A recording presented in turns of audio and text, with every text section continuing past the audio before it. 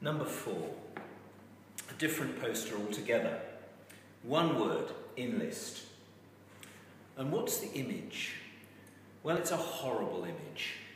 This is sea, and through the sea is falling a woman.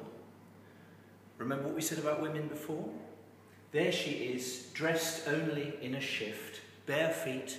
She's no fighter, clasping to her chest her son or her daughter, her little baby. They're drowned. Why have they drowned? They've drowned because a German submarine has sunk a ship which had civilians on it. Women and children have drowned. Enlist! That's the message. And this, with so few words, one strong image, there's a classic poster. Now, you can't see these properly, so I'm going to have photocopies of these outside the history room so that you can look at them. And I really do encourage you to, because they are really, as art, worth looking at.